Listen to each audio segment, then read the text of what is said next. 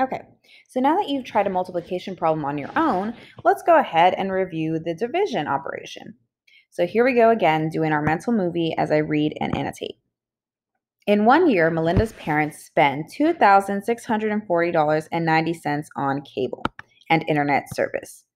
If they spend the same amount each month, what is the resulting monthly change in the family's income? Okay, so the first time I read it, I see that they are spending a certain amount of money. And I know that that word spending means negative, so I'm just going to make that mental note really quickly so that we can keep that in mind as we begin to solve this problem. They then spend the same amount each month. And I'm circling that because after I read the question, they want to know the monthly change in the family's income. So I know that if they pay the same amount each month, that also is going to be important information to begin problem solving. Okay, so now we need to draw out our picture. We have Melinda's parents.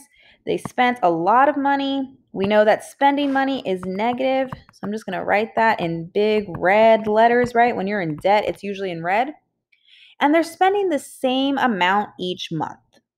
Okay, so I know that this is our total, and I need to break it up per month. So how many months are there in a year? There are 12, right? So I'm just going to make that note. 12 months equals 1 year. So I'm going to draw another tape diagram and break it into 12 boxes. 3, 4,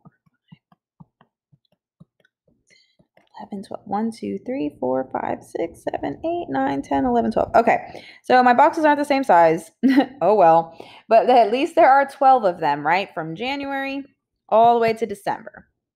So I know that there is the exact same amount that they spend every month because that's what the problem is telling us. So 1 month isn't actually more than the other. We just need to group it evenly. So how can I break up this total amount to see how much each month's bill is going to be? What operation means to group or break apart a total into even amounts? You guessed it, division. So how many months are there in a year again? 12.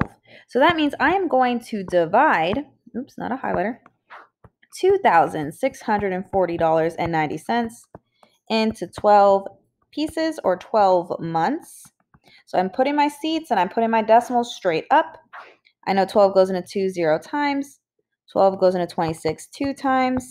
Bring down the 4, 2, 0. Bring down the 0. Do not forget, 12 goes into 0 times. So we have to put that up at the top.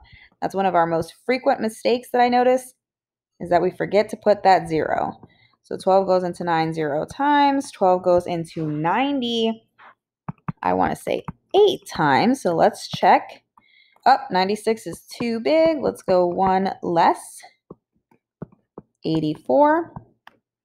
And so 90 minus 84 after we borrow is a 6. Let's bring down the 0 one more time. 12 goes into 65 times even. And the reason I'm continuing is because I always go to the thousands place, right? The third number behind the decimal point, so that I can use that to round. So our answer is 220.075. Okay, but what are we talking about in this problem? Well, since we're talking about money, I know that the money only goes to the hundredths place. So this 5 is helping us round. And since it's a 5, I know this 7 is going to round up to an 8. So what does this number mean? Well, this is the actual monthly change in dollars in the family's income. So since they're spending, it should still be negative, right? They're still spending that amount every month. So my complete sentence is the monthly change is negative $220.08.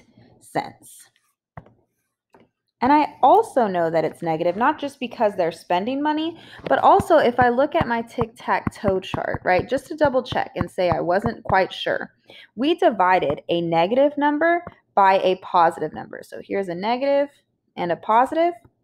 So we should have a negative answer as our sign. Awesome. So let's go to the rules because I want you to write these in your notes. The rules for dividing rational numbers are, again, the same as when we're dividing integers, right? Just because they have fractions and decimals does not change the rule. So let's write this in our notes. First, you're going to divide the absolute values of the two rational numbers. In other words, the numbers without the signs. You're going to divide like normal. And then if the two numbers, the dividend and the divisor, have the same sign, the quotient is positive. So if the two numbers have the same sign, their answer is positive. If the two numbers have opposite signs, their quotient or their answer is negative. So just like in the multiplication video, we have our tic-tac-toe chart, and we know that when we're dividing two positive numbers together, we have a positive answer. Well, the same is also true when we have two negatives, we have a positive answer. Let's look at when we have a positive and a negative, we get a negative answer, and then when we divide a negative and a positive, we also get a negative answer. So that is why our tic-tac-toe chart is not just for adding, but also for our multiplication and our division rules so that we can review what sign goes on our answer at the end. Let's go ahead and try one on our own.